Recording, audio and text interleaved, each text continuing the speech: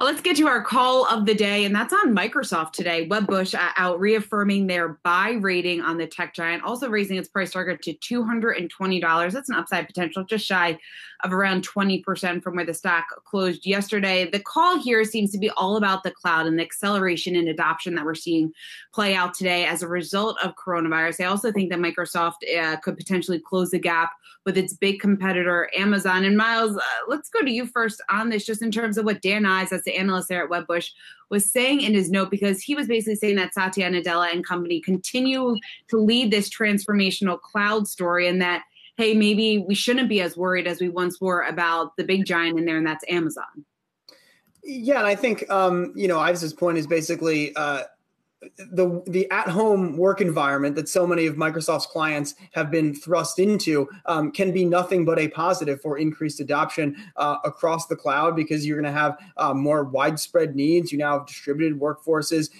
You can't just have everyone on the same network, and so that requires kind of increased features and so on and so forth. And so in some ways, it's kind of a straightforward view from the enterprise side of what we've heard analysts talk about when it comes to a name like a Walmart, or especially, of course, the canonical example would be Amazon, where they were likely to take share anyway over the coming years. But every trend that's been accelerated by at-home is just positive for an incumbent. And yes, of course, AWS is a direct competitor to Azure, but I guess we'll call them the consumer-facing side of the enterprise stack. So that's basically Office 365 and the associated stuff.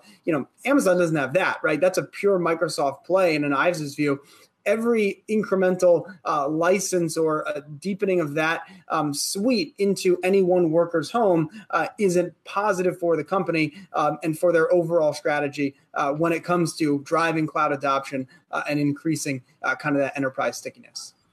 I think it's worth noting that, growth in the cloud has been decelerating. It's still growing, but it hasn't been growing at the pace that either Microsoft or Amazon has been seeing. And so, there's no argument to be made here about Microsoft overtaking Amazon. I don't think anybody expects that. You look at the market share for Microsoft, it's still around 17% or so.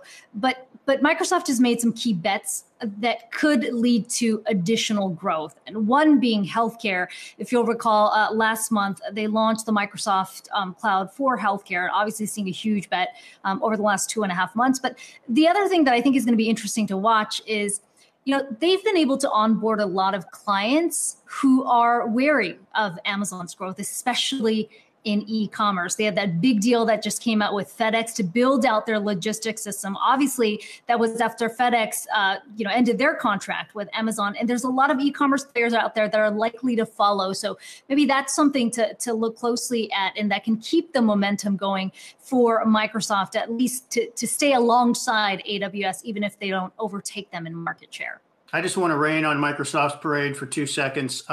President Trump today retweeted a call for the federal government to stop doing business with Microsoft. That's because Microsoft has pulled back on selling facial recognition software to police departments. So I don't know how you cannot do business with Microsoft and you cannot do business with Amazon, but Microsoft does have that hanging over their head a little bit.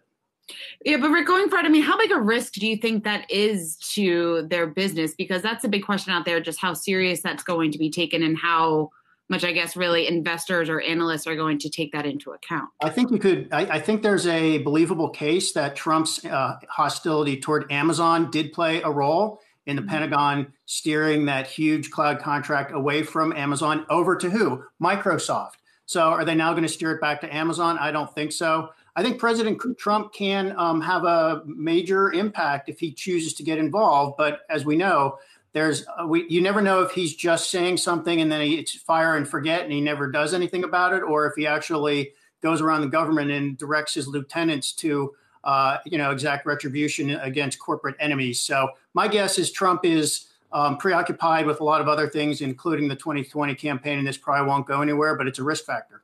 Yeah, it certainly is a risk factor. But Microsoft shares today holding on to those gains, the stock closing up just around 0.8%, just above $187 a share.